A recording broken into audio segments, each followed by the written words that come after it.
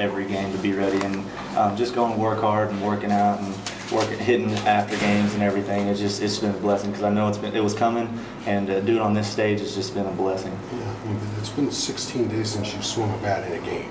It's just, how do you stay sharp? I mean, you just hit and hit. Like all this whole week, I've been hitting twice a day, just going in there by myself, just hitting and just getting any kind of work I can, and actually putting myself in the situation. I'm not kidding you. I would say this is for the game, 2 outs, runners on. I would put myself in those situations to get you ready, and it just happened to happen that way, and it worked out. So, do you feel like this is a reward for all that hard work, or I mean, do you take it spiritually? Or? I do. I mean, if you work hard and believe, and God will bless you. And it's just, I mean, I haven't done anything to curse, or at him, or anything, or say, no, why not me, never been selfish, but just wanting to help the team because, I mean, this is my last go around, and I'm just wanting to do anything I can for the team.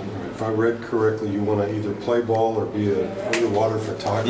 Yeah. Where'd that come from? I got my scuba diving license in junior college, and we went scuba diving on a cruise, and it's something unique. I've always didn't want to do anything behind a desk, so I just want to do something unique and do something different. So it's just been out there, and hopefully I can pursue that after baseball. So do you think there's more baseball for you? I hope so.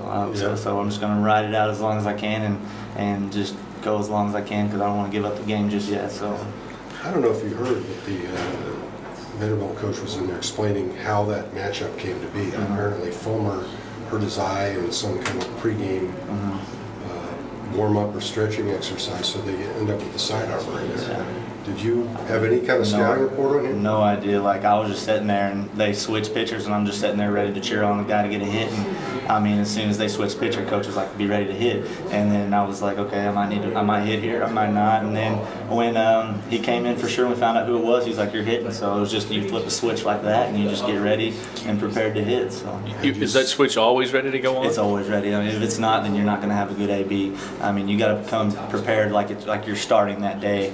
And if your number's called, you're just ready. So it helps with the preparation and the hard work I put in. It's just like one of those where you expect to do something good.